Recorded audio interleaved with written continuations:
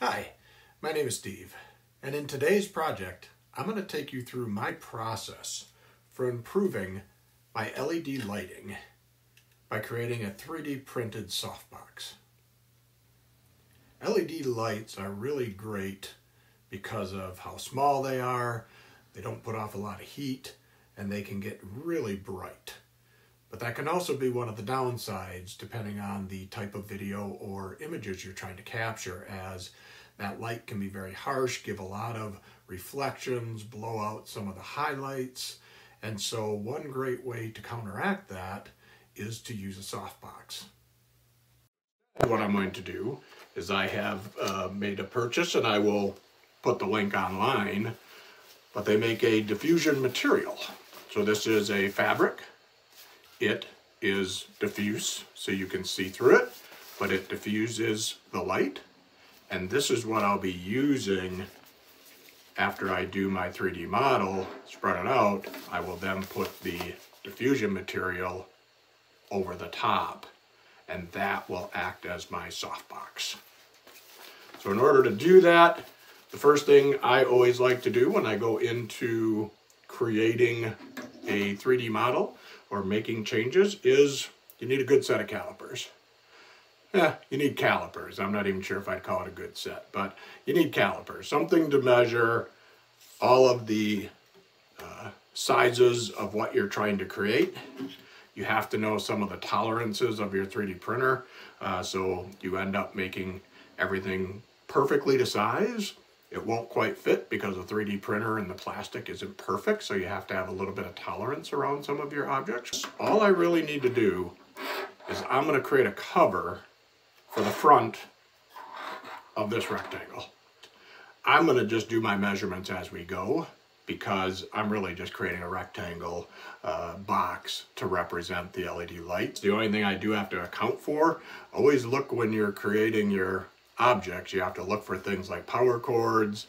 I have the mounting hole on the bottom of the LED lights. So if I create a 3D object to fit over the top of this, I have to adjust for those and leave an opening. So we're going to switch over and start creating this object in our 3D application. So you'll see I'm just using the box tool, manipulating some of the edges to create a rounded effect. Then I'm using some box sketches in which I use the loft tool to extrude it.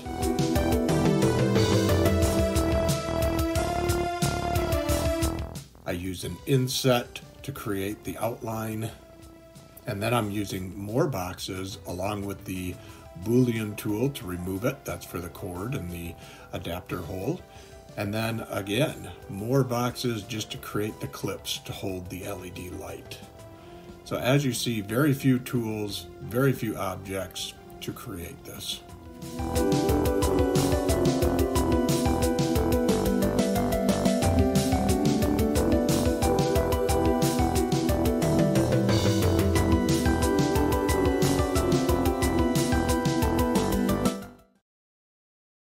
Okay, so we're over at our 3D printer. This is a Creality CR10s that I've done quite a few modifications over the years. So if you want more information about that, just let me know in the comments and I can make a video on my 3D printer. But for now, we're going to place our LED light on the 3D printer.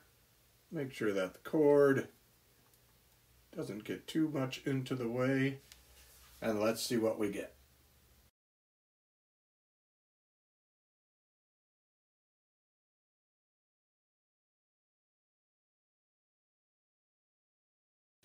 And there's our final print, already on our LED light box.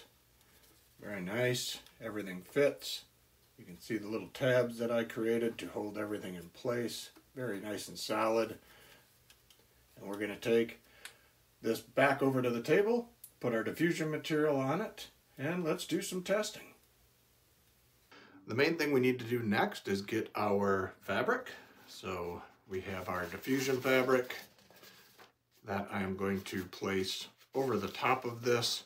Now, I have done a couple of different versions of this model, so I'm going to bring another one in This one is slightly different, in which I've created an outer edge around it, and I've got this ring that I can put over to make it a little bit easier to attach the fabric to it.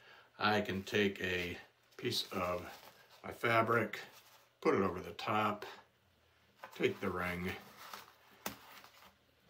and that one, very quick, very easy. I'm going to have to put the material, probably turn it over, lay it flat, put the material on there. I'm going to grab some of my trusty blue tape, and you're going to tape these edges onto the side of the model. So without the diffusion material, you're going to get your LEDs. They're going to be flashing right at you. Once we put the material over the top, now that helps diffuse it so you don't see the individual LED lights. So we're going to take this back over to the 3D printer, because that's where I intend to use these lights, is for my time-lapse photos on the 3D printer. And I'm going to show you a with the filter, without the filter, and we'll see if it has any effect.